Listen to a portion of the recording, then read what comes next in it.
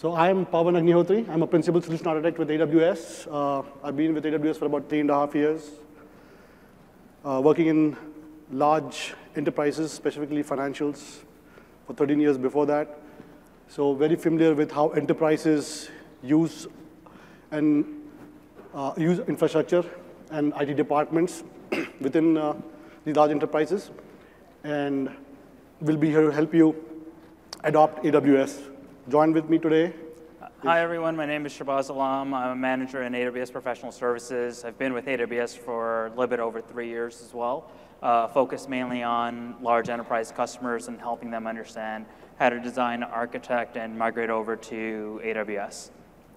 And we're also joined here by Greg Dumont from Nielsen, who will be talking to us about how their journey to AWS went and how they decided upon what the best design pattern for their requirements equated to. So basically, we are going to cover how to get started on AWS in terms of your account setup and what kind of VPC patterns you should be using as you adopt AWS.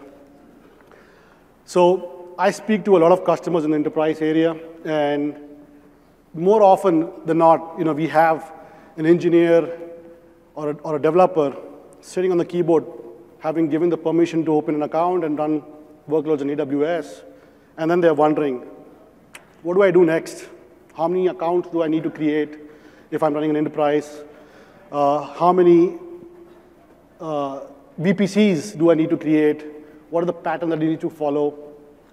And how do I make everybody in my company happy, right? Because everybody likes to run their workloads in AWS, so what do I give them?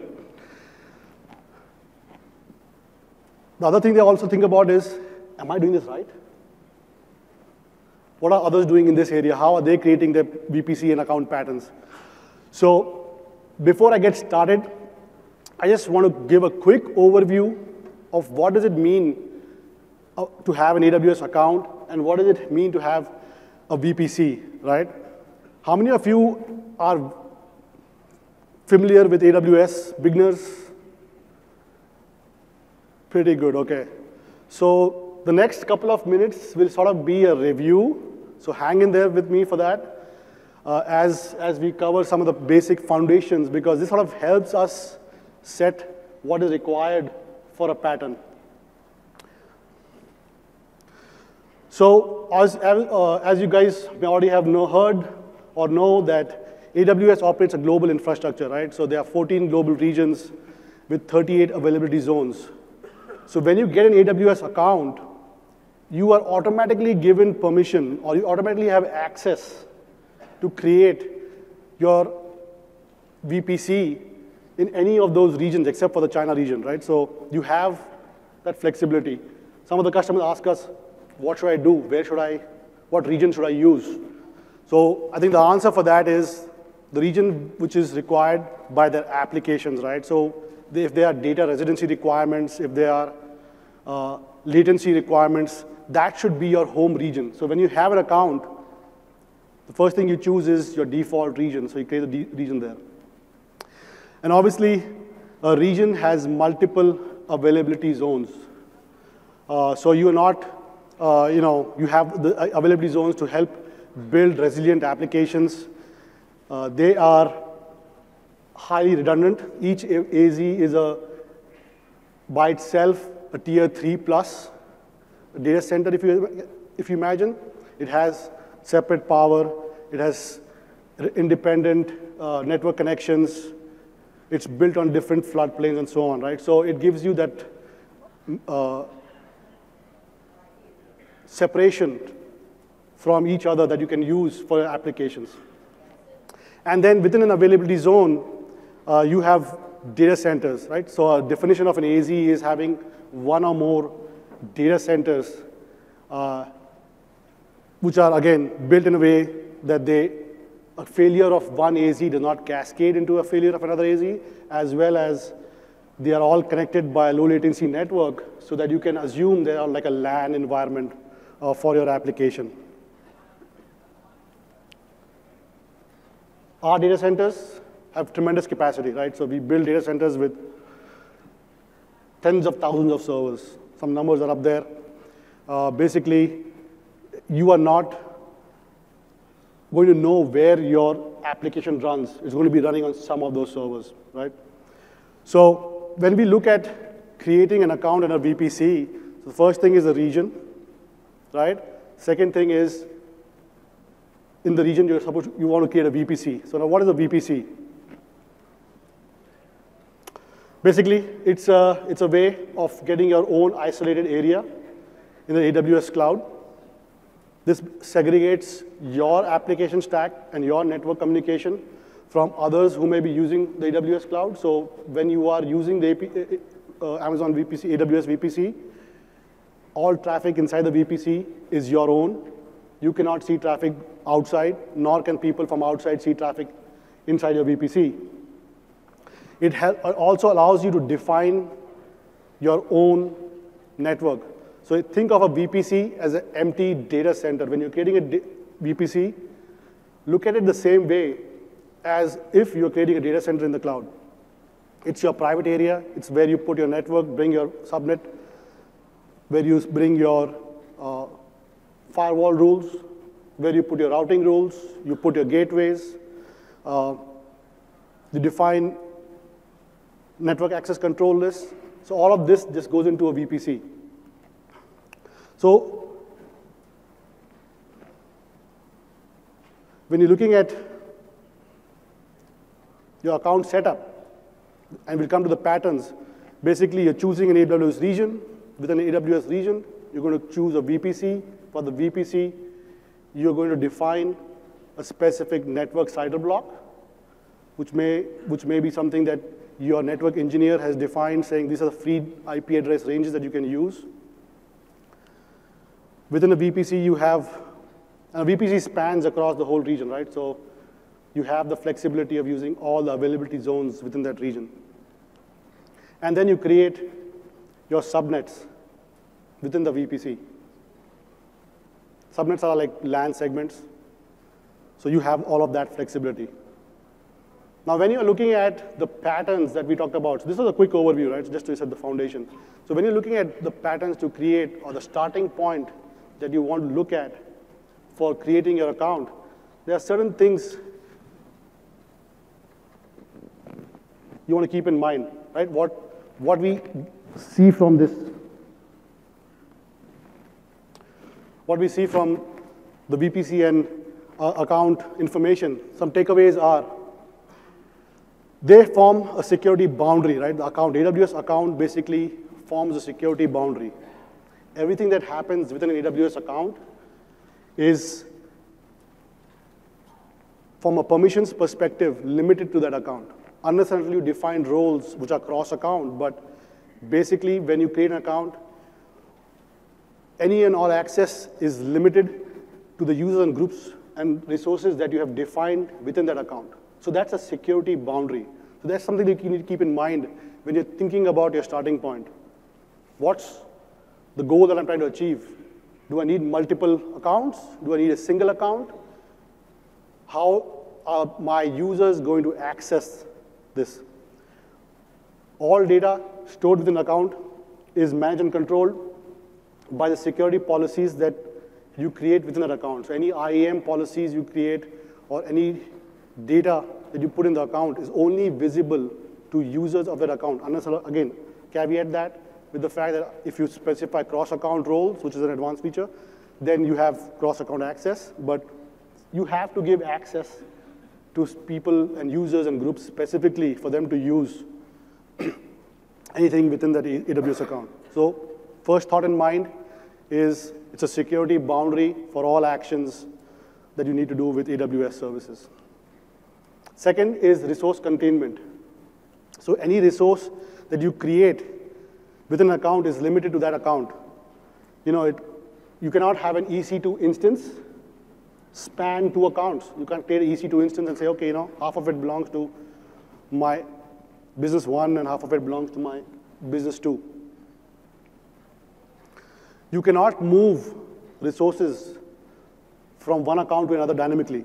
So once you create an EC2 instance, it lives and dies in that account. to transfer data between an account, basically, for example, if you have an EC2 instance, you'll have to take a snapshot and share that snapshot with some other account, and then with that snapshot, or create an AMI, and then create another instance. You can't just say, okay, here's an EC2 instance, I drag and drop it to my other account. All AWS accounts have soft and hard limits, right? So there are limits to API calls, there are limits to how many resources you can create. So from a resource containment perspective, you need to keep this in mind. What is the goal I'm trying to achieve? How much data am I going to put there? Who is going to use it? Will I ever need to share this with different accounts? So that's the design concept that you need to keep in mind. Thirdly, we look at financial responsibility, right? AWS account is, again, the point of all billing for all the resources within that account. So when you create a resource, all the billing data goes into the account. When you use our discounting mechanisms, such as reserved instances, spot pricing, they apply to resources within the account.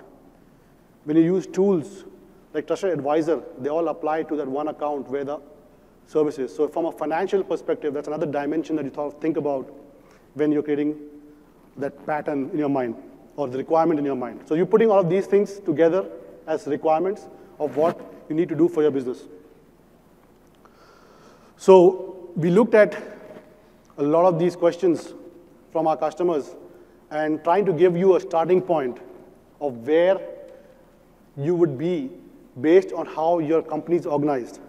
So Ross, Well, and Robinson at the MIT Sloan Center for Information Science Research did a study of many enterprises and looking at their IT operating model, and basically have classified them into 4 basic types in a quadrant, right? Based on the amount of standardization they do and the amount of integration they have across the business, right? So this is pretty heavy research that has been done. So we are going to base some of our patterns off of this classification. So I'm going to pull up some patterns, and I'll define what it means, and there'll be a design behind that. So if you look at unification, right? That's the first pattern. It's the most simplest pattern. Basically, in this, your company is a single entity, okay? Everything is done by that one entity. Many enterprises may not fall into this, but this is one of the patterns, right? So think about single business companies like, UPS is one single business. They have everything they do is shipping or delivering through trucks. So everything that they have, all the IT is serving one business. That's a unification model. The enterprise in this model operates as a single entity with IT handling all the resources centrally. How do you recognize a unification model entity, right? So basically, if your company is operating, maybe has a single data center, if you look at your CIO organization, you have a single CIO with various development teams, support teams, operation teams, help desk, all reporting into a single CIO. That's sort of a unification model in the simplest form. Key distinguishing features are that there's a single technology leader in a unification model, unification IT operating model. Every infrastructure that they have is all shared. So there's no different LOBs. It's just one massive company with maybe hundreds of applications. All the applications share the same data center, same infrastructure. Data freely flows across the organization from application to application. They have only one financial responsibility. The CIO gets the bill, right? Or he's the one who's responsible for the P&L. So that's the organizational setup. They have some key business requirements based on this organizational setup, right? They need centralized management. They have only one IT department, so it needs centralized management. And it all makes centralized decisions. So it needs to be able to operate in the cloud similarly, right? It has standardized IT processes based on the single IT department that is there. It has standardized IT processes, and they define the processes across the whole organization. They have shared infrastructure and application data, right?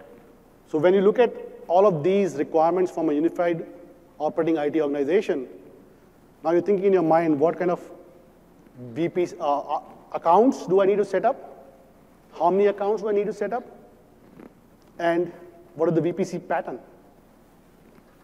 So the unification pattern one is very simple. Many of you will recognize this, very similar to what a data center looks like today, right? You have one data center. Within the data center, you may have subnets, which are like LANs. You may have divided the subnets in dev, QA, prod. Here we sort of, as a part of best practices, say let's at least separate non-prod from prod. So we have given at least one VPC for prod and one VPC for non-prod.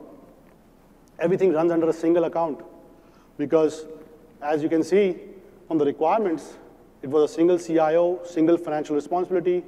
They just need to get one bill.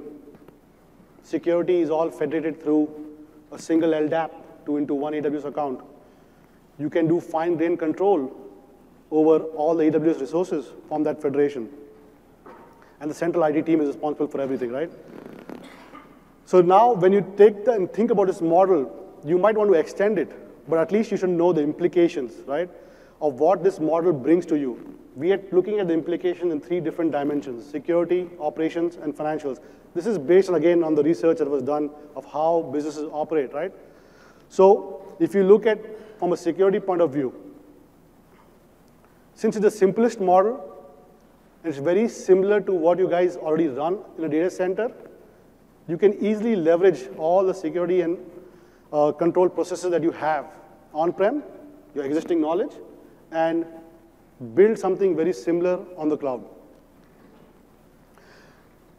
Your blast radius is solely based on how well you architect your IAM policies, fine-grained control of who can do what. For the best practices, we at least separated prod from non-prod, so we at least limit some of it. But this is one of, sort of, I would say, a slight drawback. It's an open blast radius, right? And complex IAM controls and policies are required to achieve that separation. So this might not apply to many of you. By the way, how many of you are from large enterprises? A lot of hands, right? So this may not apply. I mean, when we look at cloud, this may not apply to large enterprises, right? So this is what I'm saying is, if you're a single monolithic company, then it's mid-market type company or single operation company, then it applies. In terms of operations,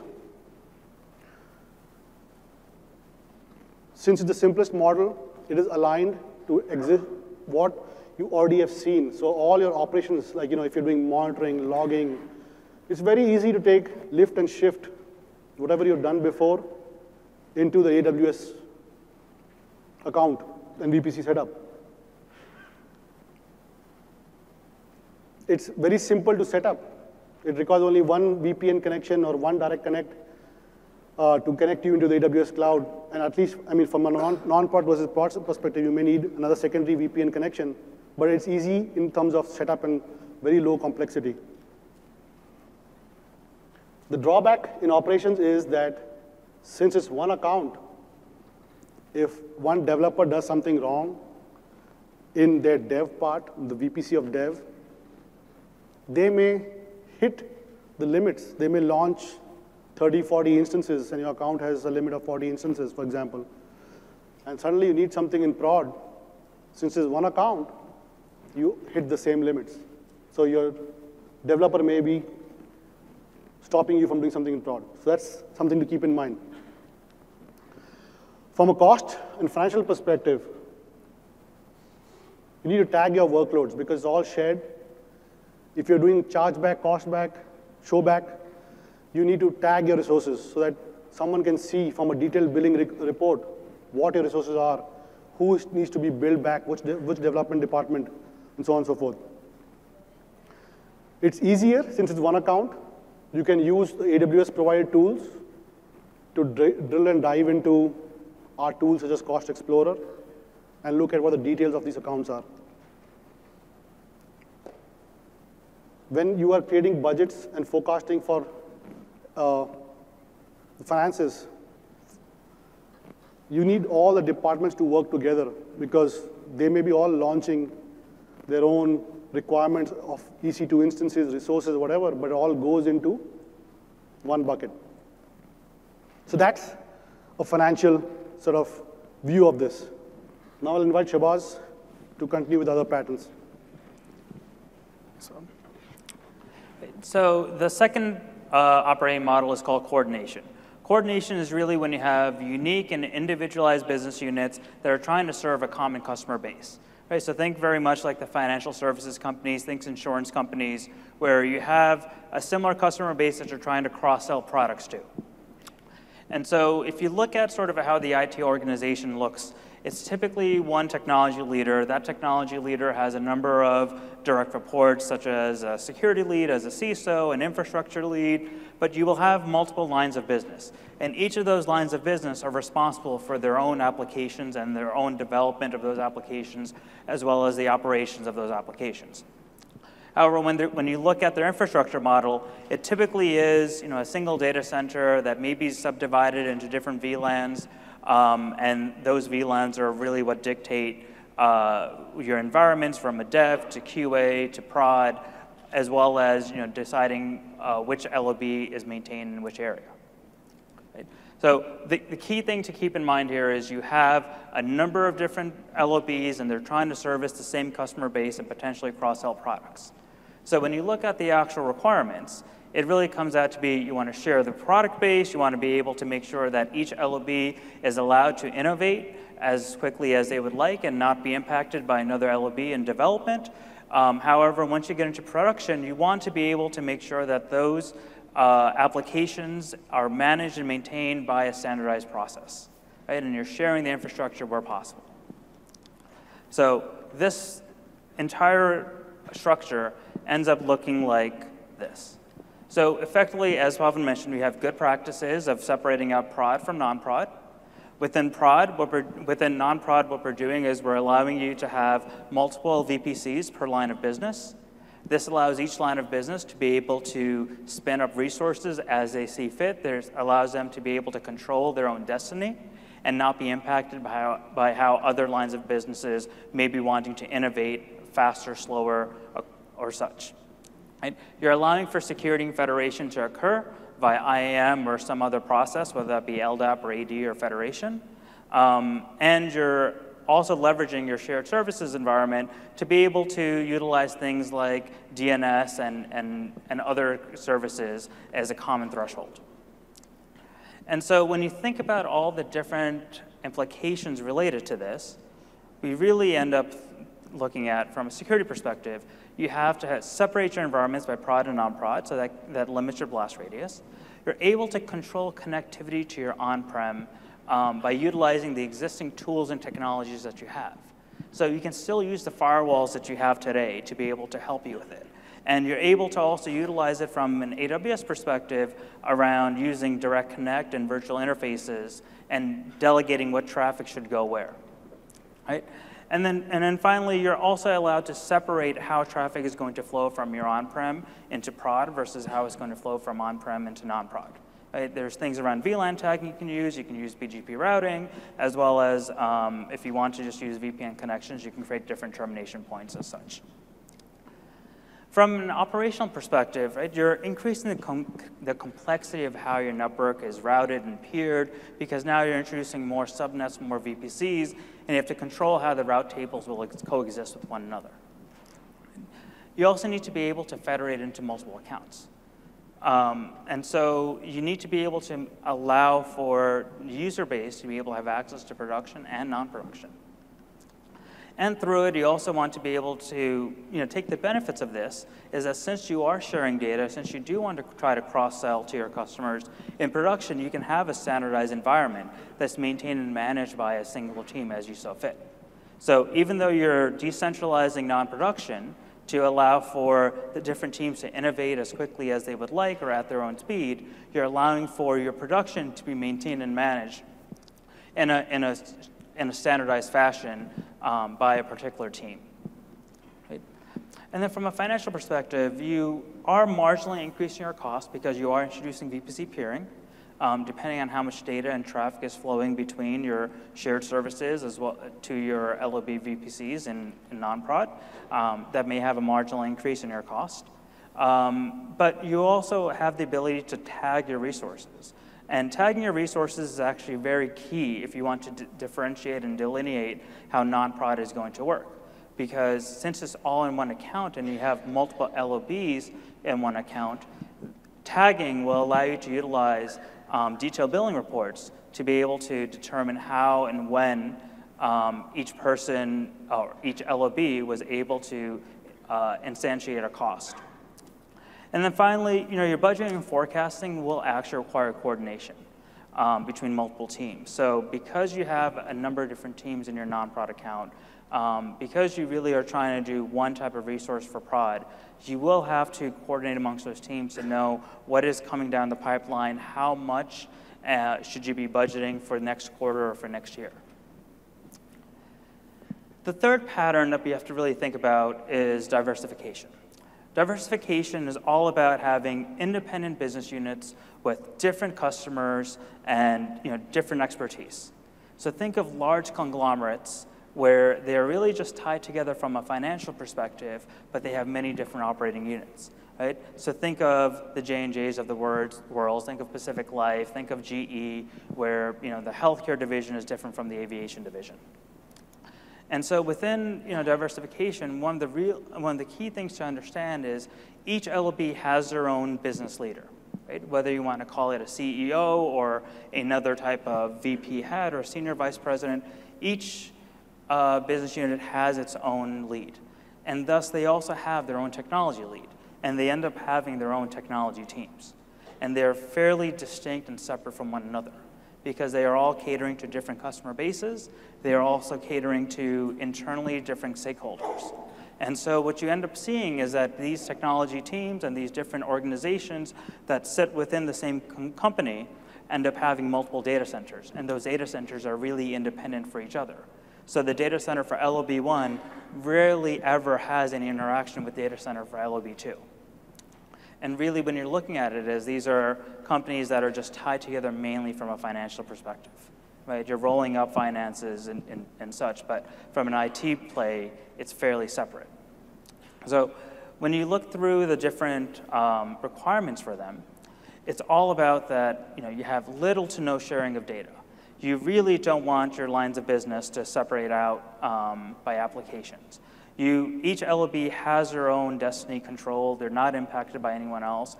And you really don't have any standardized processes in place. And you don't have a shared infrastructure. So you're gaining some economies of scale just because of the size of your corporation, but you're really not coordinating how those resources are utilized and maintained. So what does that really equate to? In the AWS world, this really turns out to be you have at least each LOB gets their own AWS account. And continuing along with good practices, each AWS account is separated. So you have a non-prod account and a prod account. And then you can decide how you want to design your patterns of how many VPCs and subnets within each of those accounts.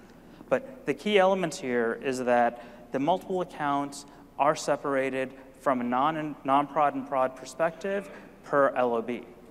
Right? And this allows each application IT team to be able to control their own destiny. It allows each company to control its own destiny. So when you think through the design implications for this from a security perspective, now you must be able to delegate access control by LOB. Right? Each LOB must control its own AWS account. You're also separating your environments and applications by every single LOB, and this really reduces your blast radius to whatever that LOB does. So if LOB1 does not take security as closely into account or isn't as highly regulated as LOB2, they can go ahead and define what their requirements are and decide that they want to take on a little bit more risk or implement it in a different fashion. Right? And network isolation now is really based upon VPC boundaries as well as account structures.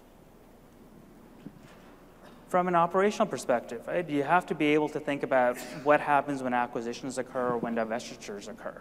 So when you look at large conglomerates, one of the key things with them is they're constantly buying companies, changing around their org structure, trying to see what works and what doesn't work. And this allows you to easily scale. So you can easily bring on a new business by adding on a new account and a new VPC, and they can control their own destiny. Right? You have the ability to go ahead and maintain the network topology around it, but there is much more difficulty involved. Because now you're thinking through each LOB is not coordinating with each other. They must be able to think through the different routing configurations they need. Each data center must connect to the appropriate AWS VPC related to that own company. And on top of it, right, you're now taking on the risk of not standardizing across LOBs. So the work and effort that LOB1 may have put into developing things like CloudFormation templates or developing processes and patterns may not necessarily be utilized by LOB2 unless they actively are trying to coordinate and are actively talking to one another, which typically never existed in the old world.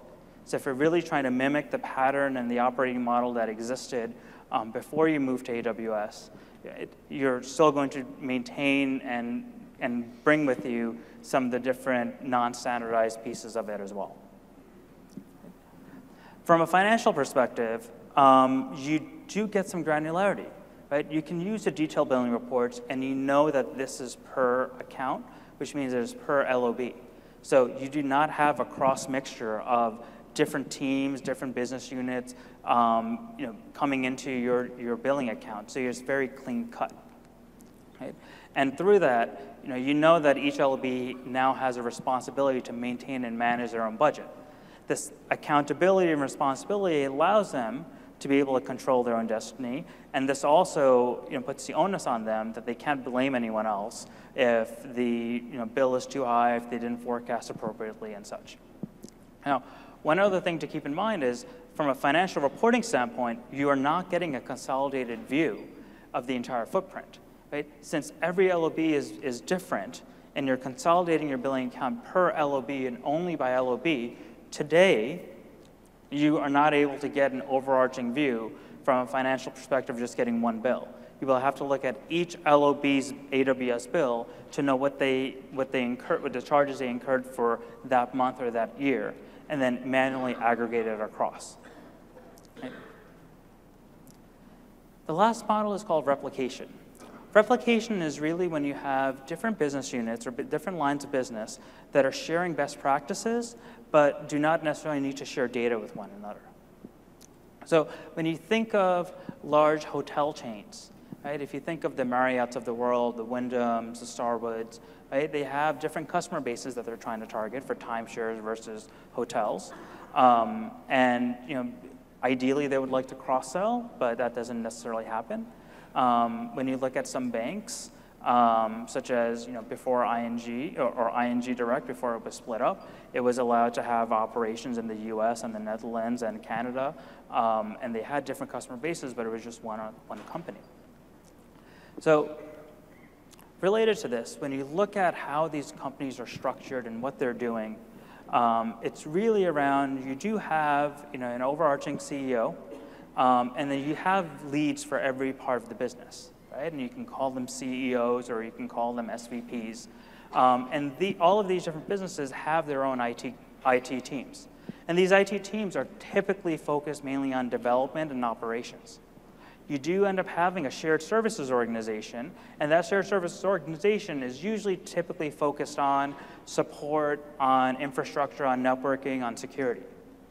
And so when you look at how these organizations' IT data centers are structured, you may have multiple data centers. These multiple data centers may be divided up cleanly by a specific LOB. Sometimes there may be multiple LOBs existing within a single data center. But the key point around here is you're really not having data shared amongst one another. So you've built in a lot of network topology in place to restrict how traffic flows from one to another or whether or not data can be shared. But at the same time, because you have this shared services organization, the idea of having some standardization, some best practices shared across the different teams is meant to be replicated throughout, thus the name replication.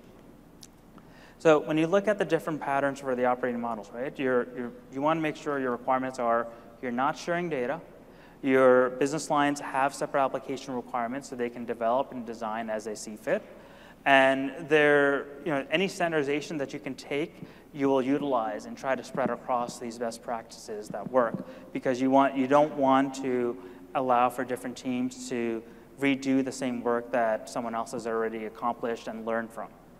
So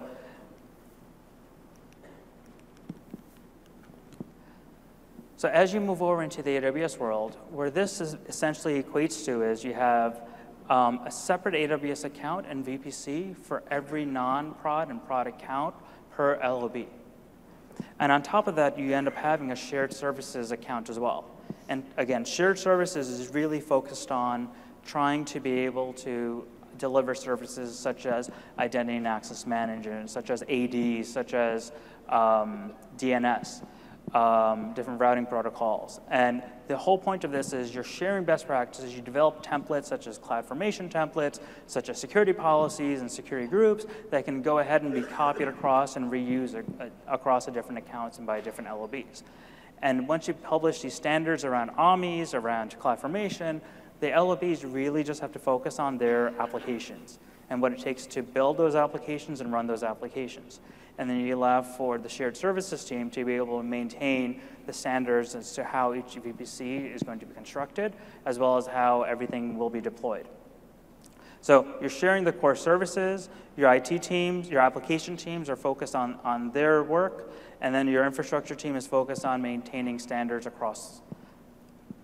So the implications around how security ends up being structured is that your different network traffic allows you to route how you want your LOBs to access each environment.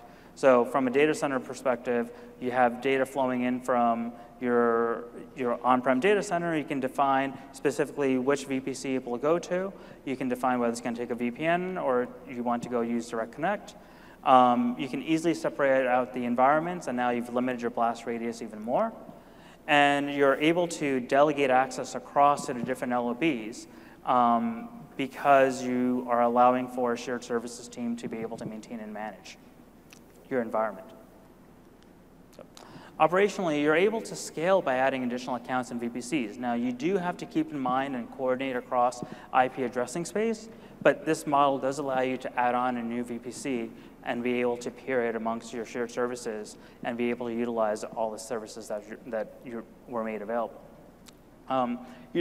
With this, right, your network complexity increases a bit, but you're able to utilize the standardized templates, such as building out golden AMIs, building out CloudFormation templates, to be able to be reused across the different LOBs. And from a financial perspective, you're able to easily separate out prod and non-prod. And you can go ahead and define by cost center how the spend is occurring. You're able to provide financial accountability to each LOB based upon their account, since that's all sort of coordinated and maintained.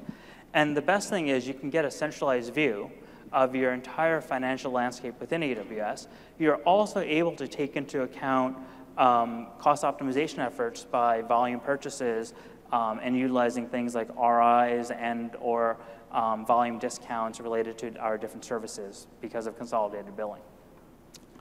So at this point, I'd like to invite Greg Dumont up to stage to be able to talk about how Nielsen went through their decisions of choosing AWS and what design patterns.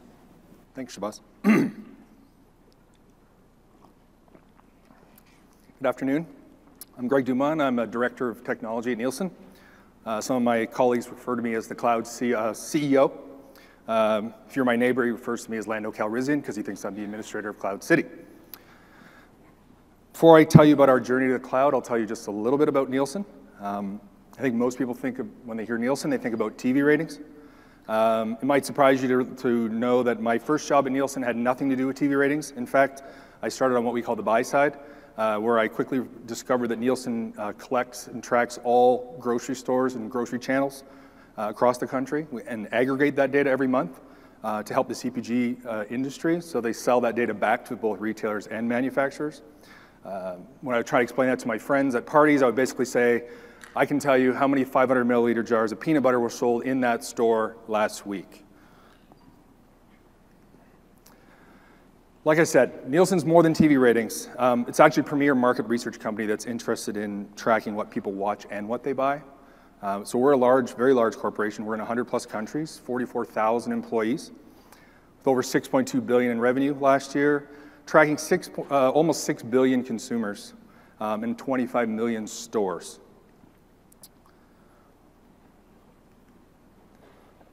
Of course, we're also the TV ratings company. But we're more than just tracking TV. We all know that people are not watching TV the way they used to. So we're combining TV ratings with mobile, tablet, smartphone. We track radio and social, and we're putting all that information together to create what is called the total audience. Popular anecdote there is, go to parties and say, how many people watch the Super Bowl? That data comes from Nielsen. How much does it cost to run a 30-second commercial during the Super Bowl? That data also comes from Nielsen. So it's all part of our ecosystem. So now I'm going to tell you a little bit about our goals for the cloud and how we decided on our account structure and VPC structure. We wanted to leverage a pay-as-you-go model. We spend millions and millions and millions of dollars every year on hardware. We tend to buy it in bulk, and we stuff as many applications as we can on those pieces of equipment just to get the most out of them. So we don't necessarily you don't design, one application doesn't get their own server per se, you may have to co-locate. It's basically about using the amount of servers you have to get the job done.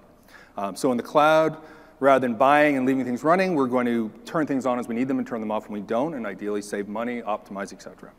Agility. Right now, our internal processes take anywhere from 8 to 12 weeks to procure a server. I ran a project 6 years ago where I needed 240 servers to collect digital content. That program took about 12 months to complete.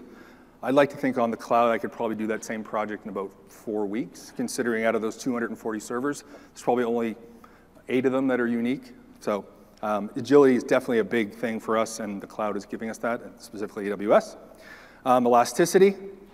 Imagine being somewhere at Nielsen where something like the Olympics comes along and you need a huge burst of capacity for 2 weeks of the year. Imagine that investment we have to make, and then what do we do with that hardware? It just sits around. So now with a pay-as-you-go model, that elasticity is built in. So when the usage spikes, we don't have to build up this giant infrastructure. We can scale up for 2 weeks and scale down and budget for that, and it's a perfect model for us.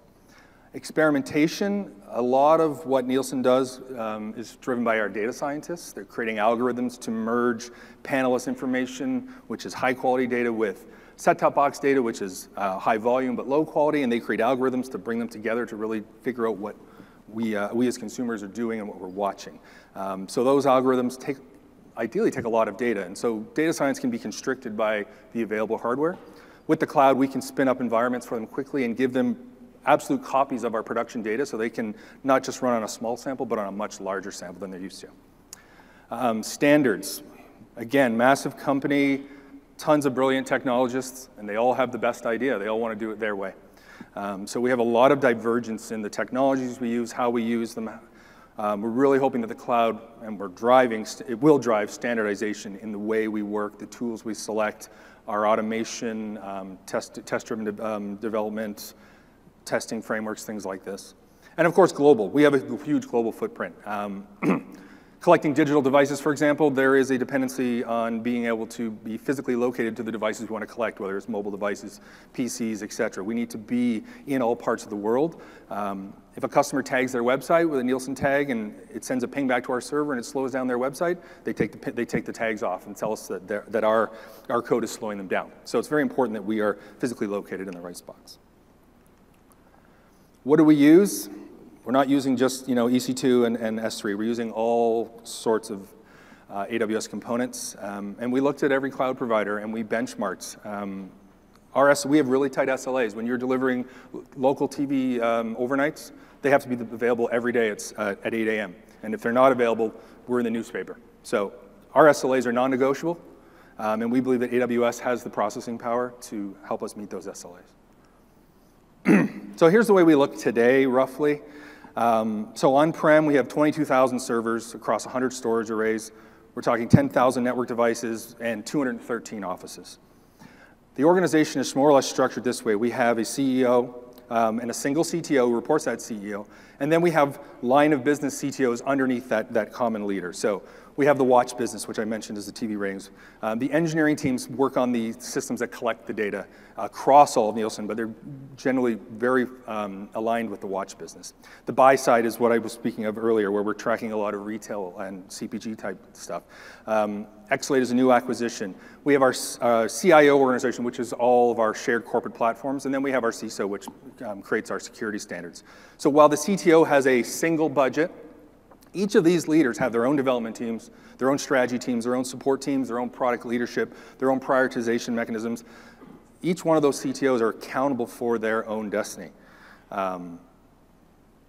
So when we look at how that maps into AWS, first I want to say we met with professional services for 3 days. It was an amazing experience. I learned all kinds of fun new acronyms like on-prem and EC2 and EBS and all this other wonderful jargon. Nielsen has tons and tons of acronyms as well. In fact, every time I change jobs, it takes about 3 weeks to learn all the new acronyms, so that was fun. So 3 days, we spent about 2 hours talking about account structure, and we had a very aggressive agenda, so of course we had to get it done. So after 2 hours, we said, this is the way we're gonna do it. And then one of our lines of business hired a very expensive contractor who had a different point of view and said we should have a single account.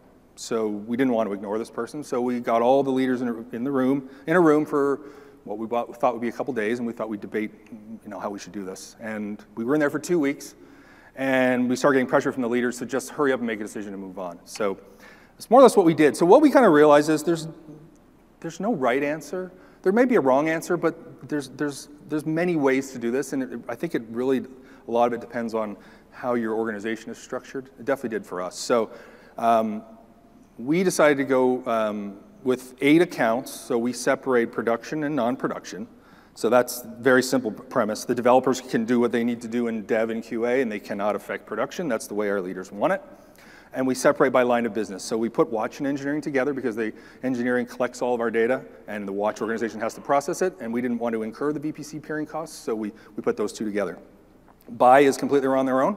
The watch organization and the buy organization, there's not a lot of cohesion there. There is occasions where we share, but they're really 2 different kind of entities.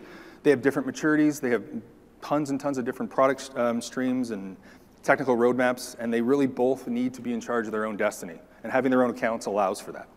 Xlate is a startup company that we bought. Trying to squeeze them into a corporate account would just crush their DevOps culture, and so we left them alone and just made sure that they were following more or less the same standards as everyone else. In fact, we learned a lot from Xlate, what a startup can do and how hard it can be to kind of bring some of those principles to a larger organization.